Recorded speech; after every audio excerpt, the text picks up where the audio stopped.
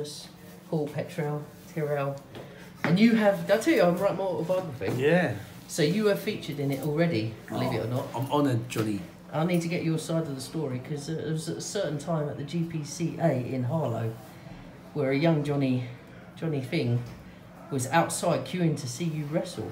Yes. And he presented you with a little bit of music. You Do you did. remember those You did. days? You made me a mixtape of all of the WWE theme tunes.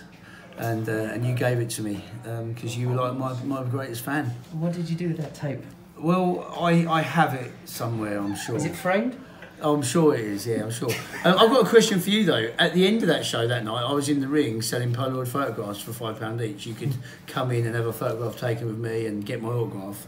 And I seem to remember you paying me the £5 and getting that photograph. Wait, what? Probably the only time you've ever given me £5 in your life.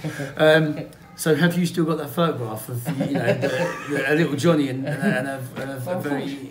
The pandemic hasn't been kind to me and I needed bog roll. So that's what happened to that. I do remember you coming in and having that photograph. Well, you were going to give me a little bit more one night at the GPCA again when you heard that I was wrestling now.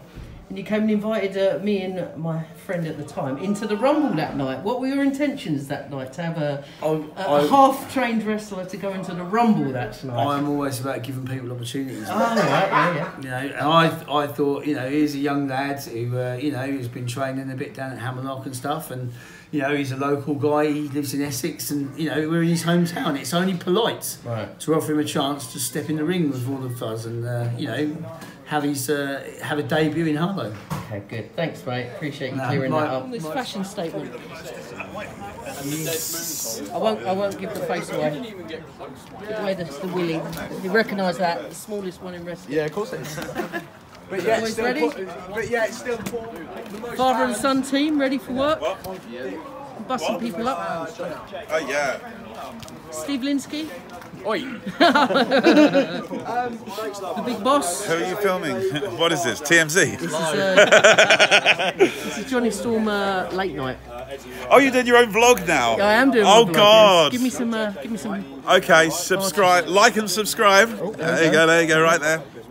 I book him every time. Thank you very much, Sammy. Sometimes he comes in at the last minute for a cheaper deal. Hey. Right.